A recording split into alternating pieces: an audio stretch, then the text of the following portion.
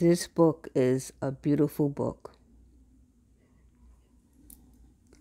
Just the picture alone attracted me. By the way, you're watching One Dope Goddess blog. In today's book, as you can see there, 52 record covers from 1955 to 2005. Now, I'm going to skip through it because I just want to show you the pictures in here that really caught my eye.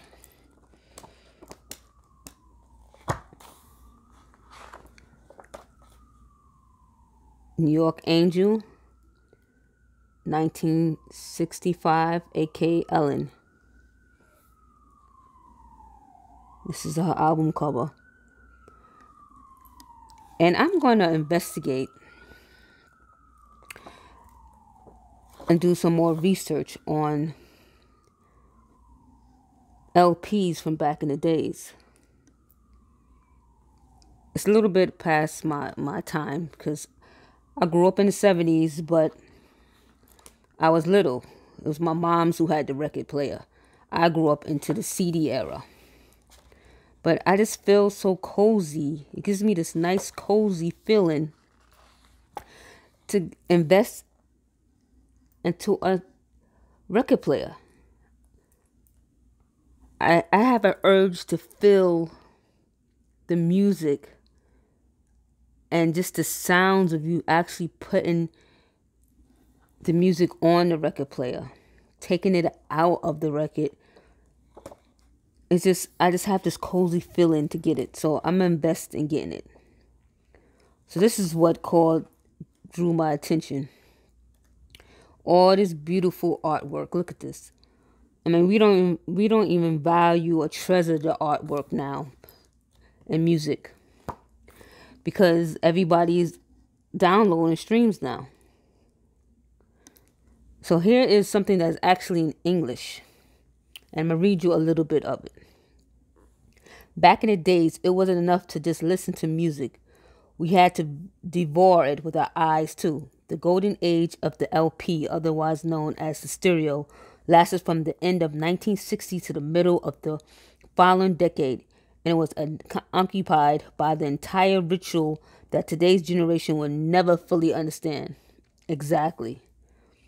The first, you slide the record out of the sleeve, dust it with an anti-static cloth if necessary. After placing it carefully on one turntable, you check the needle, the delicate point tucked beneath the stylus, setting the tone arm in motion. You watch it guide in mathematical grace as the platter gather at its required speed. Here's example here.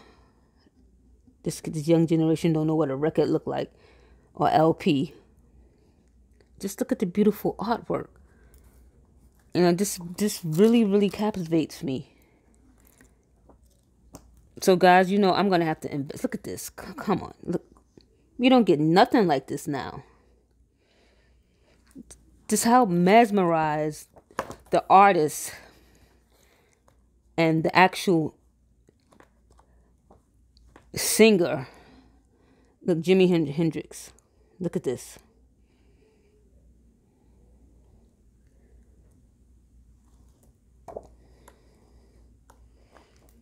The connection with the music and the artwork on the LPs. Earth, Wind and Fire, 1969. We don't have this connection no more. It's a disconnect with music now. The Initiation. Did I pronounce that right? I know I didn't. Carlos Santana. Look at that. Nakedness is beautiful. That's art. Look at this art piece. Bitches Brew, 1970. Look at this. Mal Davis. So I just had to make a vlog on this because it was just, it's too much art not to for me to show. This is the best, one of my best books that I've received. Look at this. Me as a graphic arts designer, I was in tune to get this book. The art alone, like I said, it's not in English, but the visuals and the pictures in here, it's made worth to get it. Malcolm X, 1971, By Any Means Necessary. So there you have it. I said I was going to do it. I said I was going to make a vlog on it. I just didn't want to just put it on my blog and just show pictures. I needed you to actually see the visual of the book. And this is a heavy book. Heavy and thick book I carried.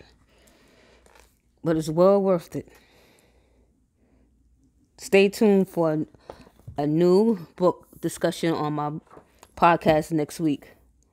It's supposed to be this week, but I'm decisive of what book I want to read. All right, so you're watching One Dope Goddess. Hope to see you soon. Hear from you soon. Let me know what you think in the comments about this beautiful masterpiece. One Goddess out.